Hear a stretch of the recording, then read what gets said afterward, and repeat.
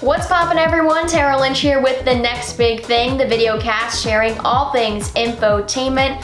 How can you continue the conversation about inclusion, especially with children? Well, author and illustrator Brooke Aiello joins us to discuss her book series, Tolerance Tykes. Plus, we go over this week's top stories and trends. Let's jump right in.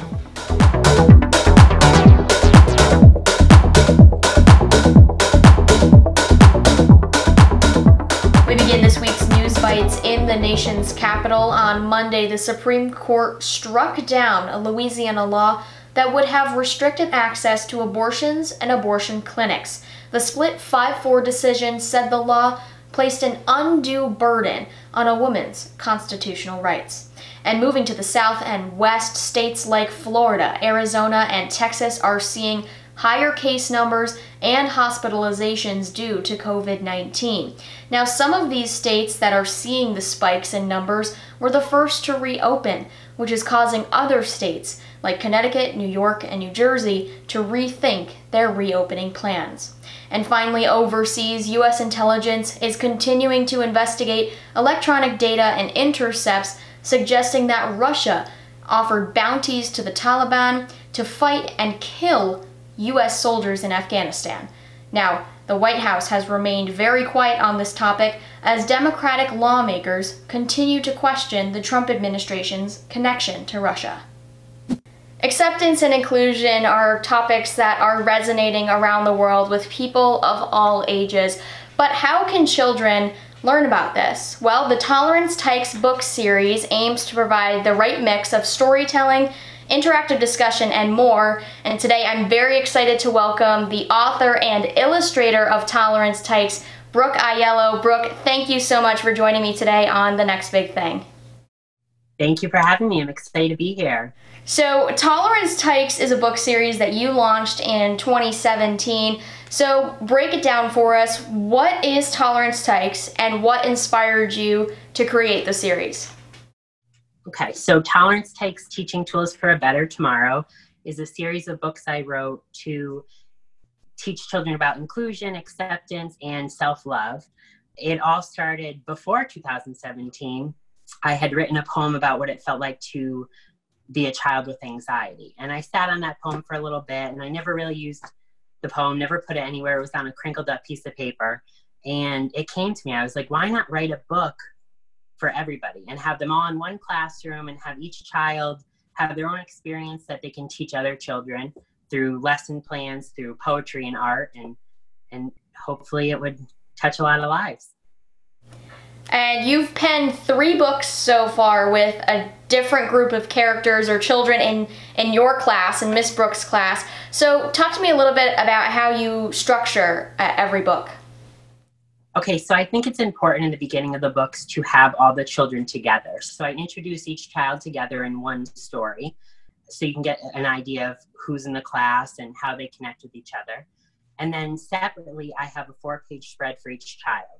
So they'll have their class photo, they'll have a poem of their life, so a child can listen to the rhyming, kind of hold on to what the story means. And then afterwards, there are facts, there are questions that you can ask your students, your children, and kind of breaks it down like that. So you can read it as a whole book, or you can break it up between topics.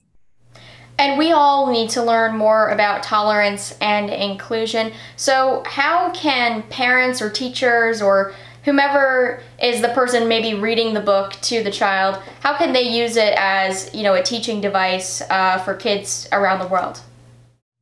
I think it can be used in many ways. I do think that we have to remember that children are always watching, they're always listening, and right now in the world, it's so divided that I feel like we need to really hone in on what they're seeing and kind of cradle them and give them the right information and soften it a little.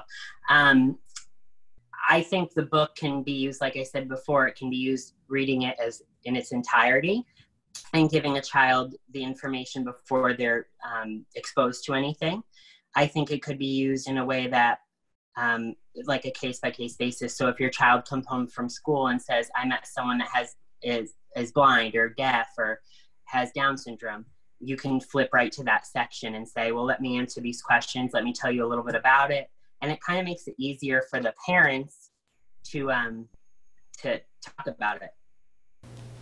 And we've talked about the past and how you launched Tolerance Tykes, but what is the future for this book series? So I feel as though something like this has endless possibilities. I would like to continue writing children's books. I'd like to keep it going. There's so many issues that need to be discussed for children, and so many lifestyles that need to be celebrated and learned about. I do think I would like to venture into maybe television, maybe get a series or a movie or some kind of product that can go along with the book and really make it a useful tool for everyone. I currently do custom children's books as well. So if you have a child or a student that is going through something and they need, to have their story known, or they need some comfort in the fact that they're not alone, I can do a custom book and I'll write and illustrate it, and hopefully that helps more of an individualized case as well. A celebration of all different types of people. Brooke, thank you so much for joining me today on The Next Big Thing.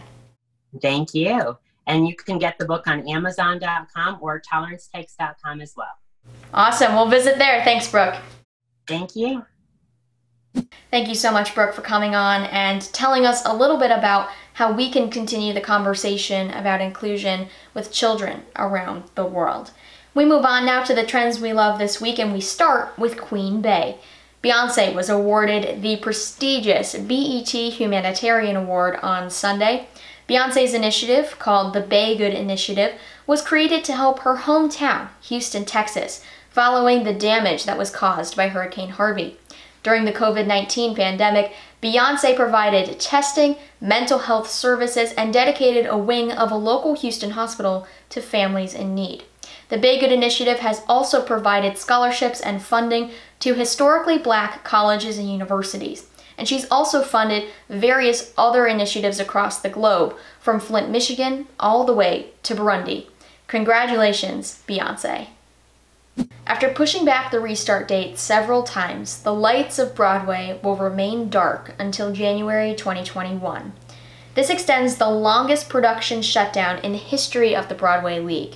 But if you're a musical theater fan at home, don't worry, because there are a lot of things coming your way that will help you get into the spirit of seeing your favorite musicals. Now, it might not be right on Broadway, but these are some great things that are happening from right on your TV screen and your couch at home. Now, this week, one of the most anticipated releases ever is happening.